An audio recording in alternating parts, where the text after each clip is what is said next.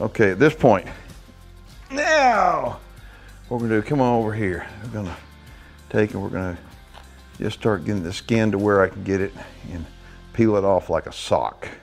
You always want to cut it from the inside. And the reason why is when you cut it from the inside like this, you just come through the skin, cut it from the inside, take it all the way down.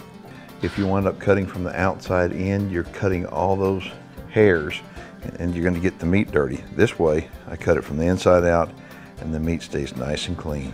Or push the guts back, and I'm going to take the point of the knife and I'm going to come down with it like this. So that way, hopefully I don't puncture the guts.